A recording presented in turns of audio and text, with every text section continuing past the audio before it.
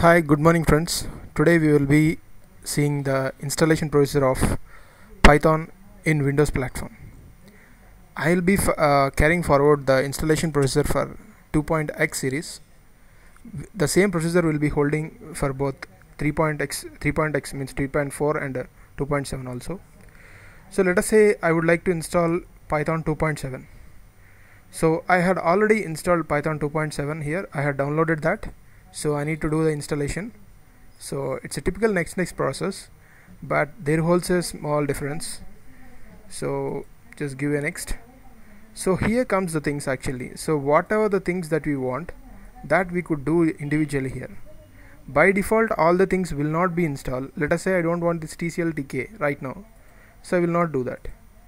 So these things documentation I required. Okay, so this feature will be installed when required. Let us say I want these things.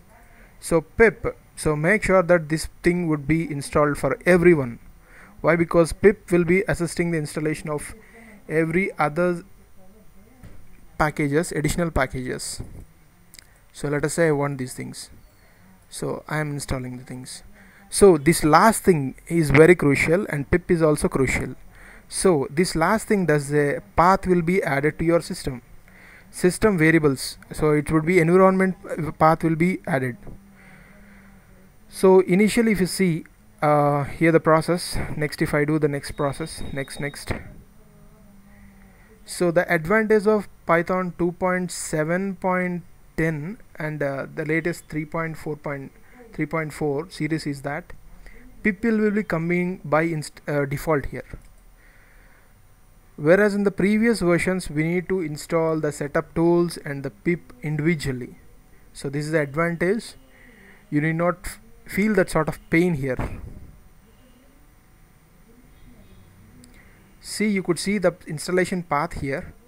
So in the previous versions we need to go and set the environmental variable paths, but here in this version we need not do even that also. I'm going to the so-and-so path, advanced system settings. In almost every of the Windows, let us say Windows from Windows XP to Windows 10, so everything would be same. So I in specific am working on Windows 7, but the same things will be holding on everything. So how to migrate to this path means go to Windows, give a right click and go to the properties. So you will be coming to here, and if you click the advanced settings you will be getting to here, and here in under this system variables we should go for something called as path.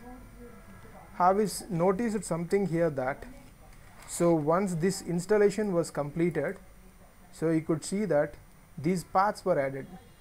So Python 2.7, why? Because we are working on Python 2.7, right? And Python 2.7 scripts, these two were added due to this installation right now.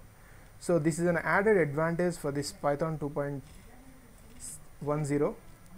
So now the installation was completed. In order to check whether the installation was done correctly or not, we can go for the Windows, he can type Python. Have you seen that the Python was installed here? It's a Python 2.7.10 was installed. So after this Python installation we had one more task, that installing the pip and additional packages. So with this 2.7.10, so pip was also installed, and we can do the additional package installations directly using pip. So instead of downloading all the packages individually and going to that setup.py and installing individually, so pip gives that ease for us, that pip we can install, let us say the most popular thing like IPython. I want to install IPython. I can do the job directly like this. So I am saying that I am using Windows systems, and this is a command mode installation procedure. Pip is one of the distribution. So there are various such Python distributions, Python like Anaconda, so Entropy and other things are there. So pip is the most popular thing, and this is the direct way of downloading anything. So I have done the procedure like this. First, suppose you need to install something like you want to install NumPy. You can do the same procedure as pip install numpy. So that's fine. So this is the same procedure here, holds the things. So in the same fashion, if you want to do for Python 3.x, so the same procedure holds, but where you will be having pip3. So when you are installing Python, so with that MSA file, .msa file, you will be seeing all the procedures, follow the same steps, and you will be installing any including the Python, the additional packages also. So with this, the IPython was installed right now for me. So that's it. Thank you, friends.